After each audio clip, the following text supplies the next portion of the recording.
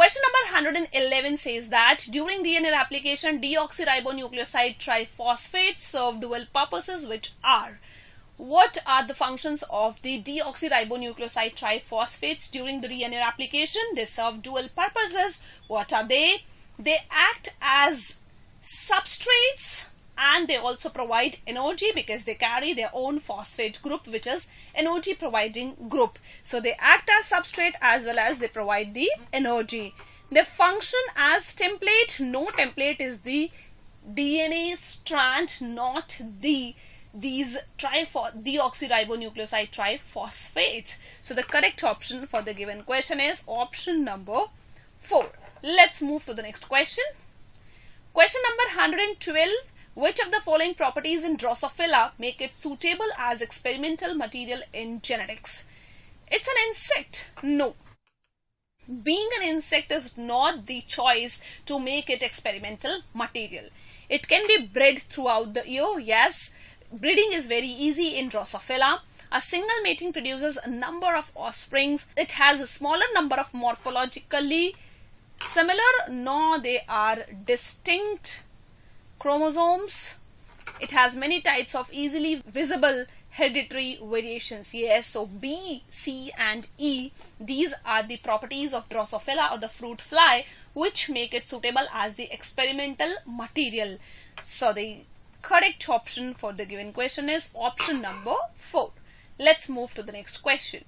So let's take the another question, which is question number 113. A pink flowered snapdragon plant means its genotype should be capital R, small r, is crossed with the red flowered snapdragon plant.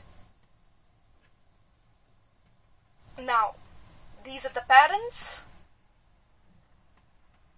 If you get the F1 generation, you will get capital R, capital R, capital R and the small r. Means in F1 generation, you will get again the red and the pink colored flowers. Now, each individual means each type of individual is then crossed with the white flowered snapdragon plant. If you cross this red with the white and this pink with the white, what will you get? So, in F2 generation, you will get capital R, small r, capital R, small r, capital R, small r, capital R, small r. And here you will get capital R, small r, capital R, small r, small r, small r, small r, small r. Means out of total 8 individuals, 1, 2, 3, 4, 5, 6, 6 are pink and 2 will show white colored flowers. So in this particular question, it is asked that what will be the percentage of plants bearing white flowers in F2 generation. So out of total 8, 2 will bearing the white flowers into 100, that is 25%. So the correct option for the given question is option number 1. Let's move to the another question. Question number 114. The discontinuously synthesized fragments of DNA are joined by the enzyme. The discontinuously synthesized fragments of DNA are called Okazaki fragments, and these fragments are formed on the lagging strand during the DNA replication, and these fragments are joined by the DNA ligase. So the correct option for the given question is option number 1. What about the DNA dependent DNA polymerase?